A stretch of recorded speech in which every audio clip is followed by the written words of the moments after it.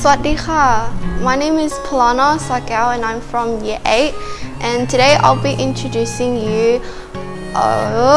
wait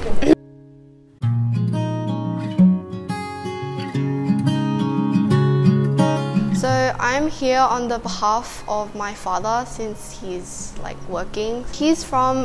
Thailand, from the east of Thailand, from the city called Surin. I chose to do Penang curry because this dish is one of those dishes that have been spread across the world. When my dad first came to Australia, he didn't really know how to like work or speak English, right? So then what he did was he used his skills of cooking and he decided to become a chef at like a restaurant, and that's how he taught me how to cook for this Livelihood competition. When I cook with my dad, he usually wants everything to be precise and everything all straightforward, but like I'm like not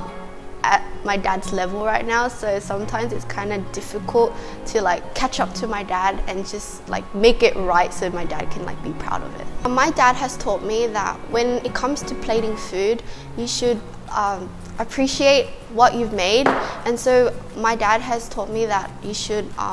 represent a plate as like a piece of art to be displayed or showed to other people that eat it, so not only they could see how much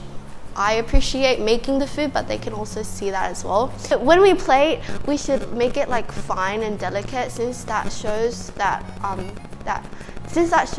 how it's like to be Thai. Like being a Thai person, we're like kind-hearted, delicate, nice. So we want to show that in a dish as well.